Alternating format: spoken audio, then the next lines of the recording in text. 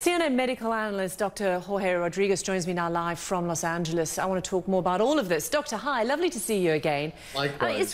It's really quite surreal, isn't it, listening to our report, because it seems like there's such a contrast. Here in the US, vaccines are being distributed at record speed. Life looks like it's going to be going back to normal, or some sort of normal, sooner rather than later. And then we have Europe. You heard Jim Bitterman there talking about France. I mean, people there facing this massive wave. Why the discrepancy here? Well, I think the discrepancy, A, is the fact that Europe has not had the same velocity in distributing vaccines as the US or other countries have had. I think we need to really wrap our head around the fact that, this may never, or at least in the near future, not go to any degree of normalcy until the whole world is vaccinated, and the whole world needs to be doing that at the same time. So we're going to have what's been stated many times, sort of a whack-a-mole type of treating this. It's going to flare up in one place or another, even the United States.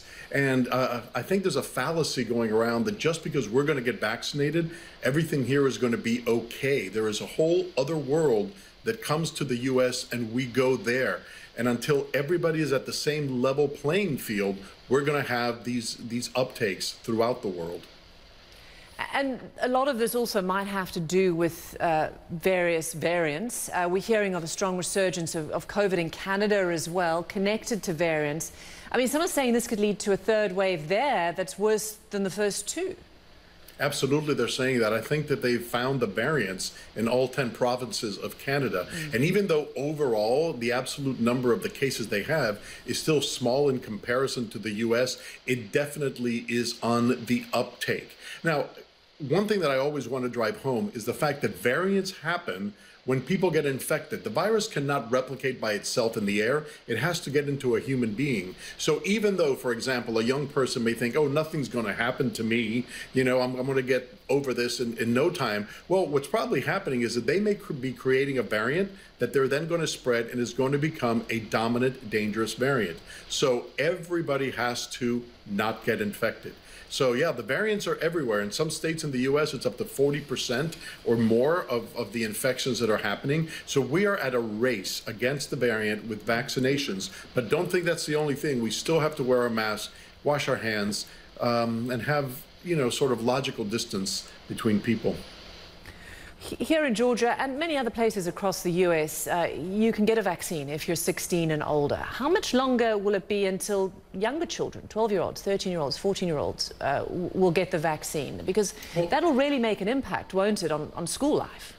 It will make an impact on everything. A lot of scientists think that we're never going to reach herd immunity until we start vaccinating younger people. I think Dr. Fauci stated that he thinks in the fall teenagers are going to be able to get vaccinated. Pfizer has now started rolling out a study on much younger humans, even toddlers at the age of 6 and 7, to see what dose is right for them. It's estimated that in the early part of 2022, children will be able to be vaccinated, but we want to make sure that it's safe, and parents should not fear this, because even though children are not dying at the same rate, they're still getting some very long-term complications from the COVID virus. So end of this year for most teenagers, early next year for younger children.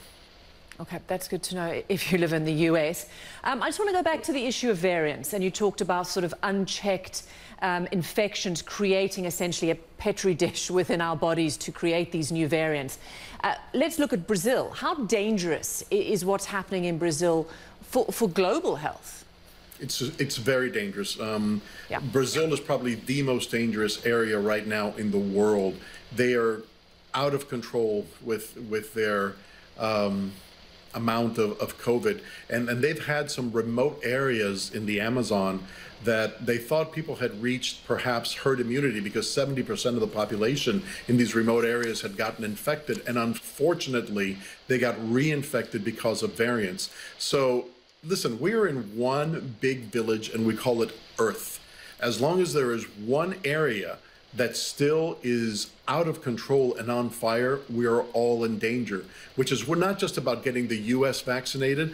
After we do this, or maybe while we do this, a lot of the first world countries really need to step up and help places like Africa and certain places of South America and underdeveloped countries, because it's for not only their good, but for everyone's good that people get vaccinated. Dr. Jorge Rodriguez, always good to speak to you, get your Likewise. opinion. Thanks so much. Have a wonderful weekend. Likewise.